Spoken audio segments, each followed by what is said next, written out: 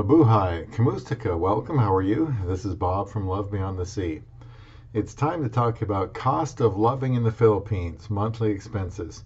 How much does it cost to love a woman in the Philippines? That's what I want to talk about today, and there are many considerations. Please subscribe to Love Beyond the Sea, where I do my best to explain what I think it's going to take in order to have a lasting, satisfying marriage to a Filipina. Comments are encouraged, and please use the notification bell for updates. For the time being, I aim for a couple of uploads a week and a live stream every week or two. I am today going to talk about heating expenses, electricity, communication, insurance, entertainment, and savings. Now, affordability, location, availability, newer or older, and renting or owning are significant decisions when looking for love in the Philippines. Being married to a Filipina for over 4 years now, I have some knowledge I can share with men who are considering marrying a Filipina and men who are married to a Filipina who just want to hear other men's experiences. I can tell you that the cost of loving a Filipina is the same no matter the country you are living in, and there are many couples where the husband is not loaded or rich, but his Filipina wife is happy. So let's talk about affordability. Can you even afford it? One consideration for a Westerner and Filipino relationship is the affordability. Will I have to give up too much? That's an important question because many men have raced to the Philippines or gotten involved with a Filipina without realizing that they weren't prepared to sustain the romance once the initial excitement wore off. A better question might be, can you afford not to? I was single for decades before I decided to look for a woman from another country to marry, something that I had never given a millisecond of thought to, but was at a time in my life where I knew I had to try something different. At 53, I met Isa online and married her 53 days later in the Philippines. Whatever it has cost me has been worth it. Before I look at some budget expense categories, here are a few things to consider before investing your heart into a Filipina, and they are location, newer or older, and renting or owning. Location, this comes down to the provinces or the cities. A fair question to ask is which location affords me the best opportunity to find the Filipina wife.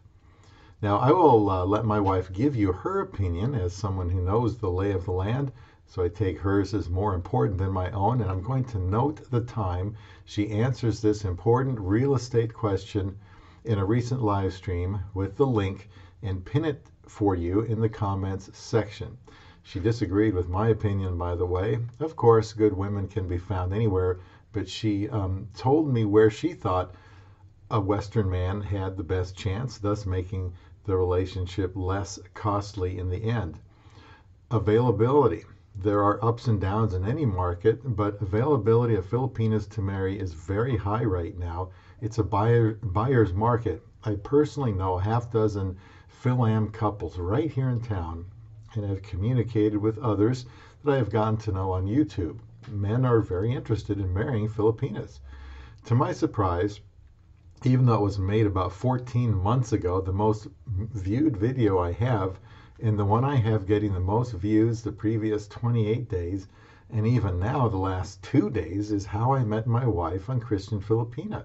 It's a short 6-minute plus video, and this tells me that men are looking for a wife in the Philippines. It's still something that men from around the world are wanting to invest in. In my channel, I want to talk about many practical ways to make it work.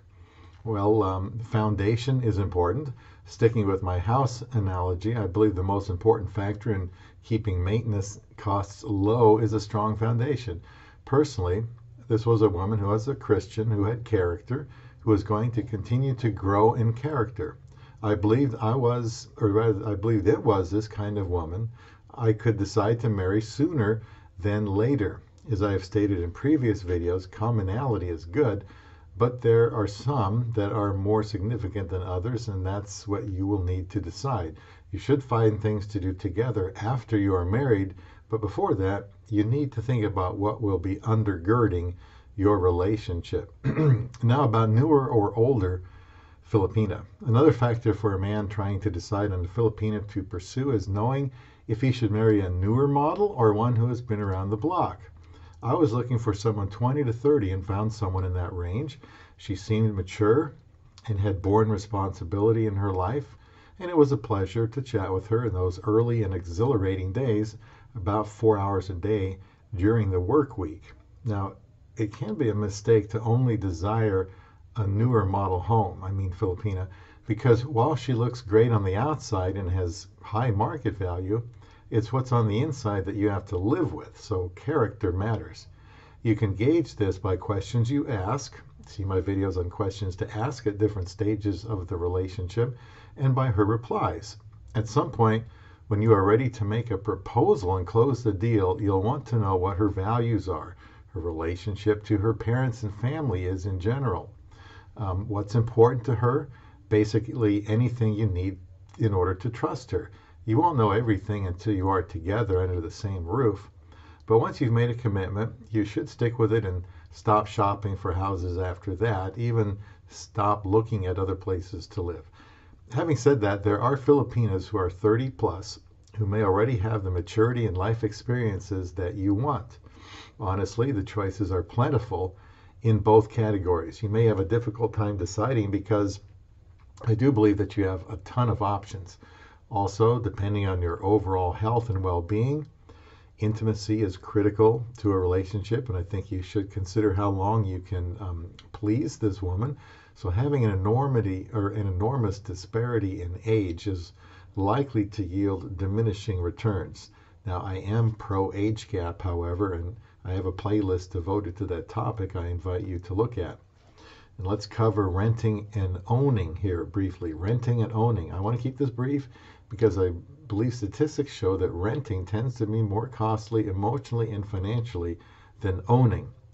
There is something to be said for making a commitment and sticking with it rather than renting, where you can check out anytime you want. In case my dry sense of humor and wit is confusing, I am referring to being intimate or not before marriage. Filipinas are used to Westerners and their thirst for young women, but she wants someone who will commit to her through thick and thin. Why not show her you want to marry her because of the person she is? Then you can have all the intimacy you can handle later. I realize it is common to taste before buying, but that really isn't necessary. Now on to some basic budgeted expenses. Heat. I have already alluded to that in renting and owning, and will be more specific here. No, I am not referring to the monthly utility of heat, since that isn't necessary in the Philippines, where heat is ever present until the evening, thankfully. What I mean is sexual heat or intimacy. How is that an expense item? Because in this area, one needs to invest to acquire, and that is very rewarding. If you are marrying a younger Filipina, she has the needs of a younger Filipina. She is young and pretty and has needs. Do I believe sex is a need? Yes, I do. I know no one has died due to complications from not having sex, but I came close. But the emotional toll is great. I was actually on life support. Just kidding. I don't know why this is so controversial. Sex is a gigantic need. Whatever you need to discuss about it before marrying a Filipina, please do. I can say a lot more, but I am leery of YouTube deleting this video. For the best heat, the Westerner will need to invest heavily in time, kindness, forgiveness, gentleness, being considerate of her, things like that. If you can afford this, it makes for the healthiest environment for intimacy with any woman. A marriage counselor will tell you that sexual health is in a marriage is a sign of overall relational health. A high heating bill is a good thing. On to the next expense. Electricity. Let's substitute the word sparks for electricity. There can be a tendency after getting married for a man to slow down his pursuit because he just got married. While it is natural to breathe a sigh of relief after pursuing her for a number of months or years, you most likely will be shifting from a long-distance relationship to the closest of ones.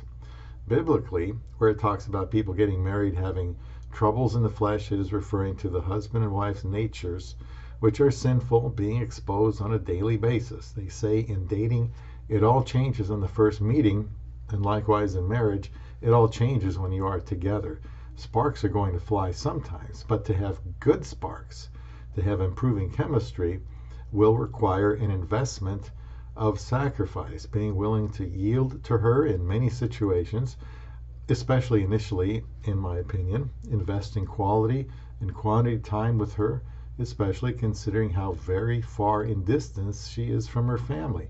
I would encourage you to allow her plenty of social media time for as long as she needs as she adjusts from the Philippines to your country. Other things you can do is tell her you are thankful for not just what she does for you, but thankful for her. Compliment her regularly, listen to her carefully, be patient with her, take an interest in her family back home. Now, this is going to cost you time and effort, but I believe you get what you put into this relationship. What about communication? This is where phone bill would come in under a real budget.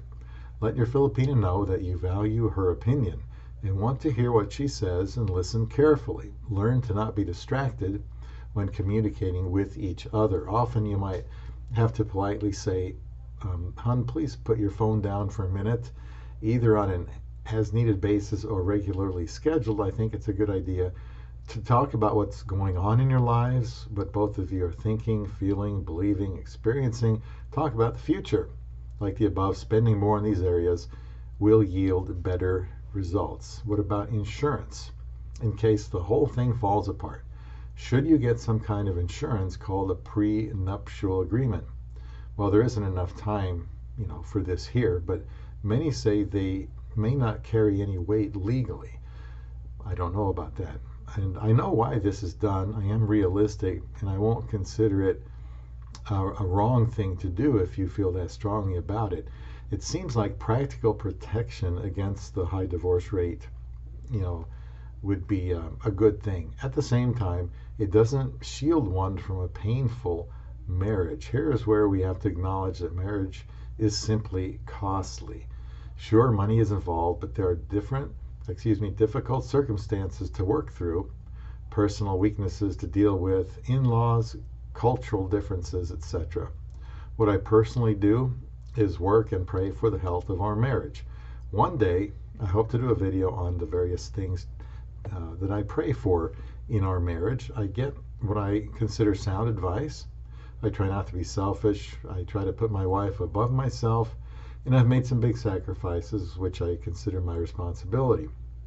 I want my marriage to succeed more than I want to be personally successful or even healthy. As you watch my videos, old and new, you'll see topics that go beyond the surface of a relationship. I don't live in fear of our relationship failing, but I do try to do whatever it takes for it to go well. That is enough insurance for me. You do the best you can. Having insurance doesn't mean that the house won't burn down or get damaged in a tornado, but I take responsibility for trying to keep it together. How about entertainment? Now, I'm not exactly good time Charlie, but I realize that it's important to invest in some kind of entertainment, and maybe getting used to some karaoke, to see some of my videos in the Just Us playlist, maybe some travel, perhaps it's going to movies, watching her favorite series. It may even be her watching the ball game with you. My wife loves theatrical musical plays, and we have gone to see Cinderella, Beauty and the Beast, Moses in Branson, Missouri. That's a 7-hour drive. And we have tickets for the Phantom of the Opera coming up on her birthday. I know I'm forgetting one for whatever reason. It was in an outdoor theater. And it is very satisfying for me to see her happiness. Now, it's an investment, a cost, if you will. But like all the others, they are worth it. In other words, you don't want to be cheap or stingy. You will reap what you sow. Now, savings, my attitude when married is to go all out. That is quite different from a typical dating relationship where both see each other, and from the typical LDR where being in person is not very often. In those, there is no compelling to go all out because you don't know if you'll even be getting married to that person. You're still evaluating the direction and health of the relationship. After a proposal is accepted, a marriage has been enacted, and you now have an obligation to take care of her emotionally and physically. I don't see the need to hold anything back or to keep score. I believe when she sees that her husband is all in, the likelihood is she will do her best too. I would expect that one or the other is doing more for the other at different times, but that it tends to equal out. Early on, I am investing much care in my wife. However, at the end of my life, I think my wife will have her hands full with me more than these early days, and we've been married 4 years. And my needs are going to change over time. The costs are well worth it when you find your love beyond the sea.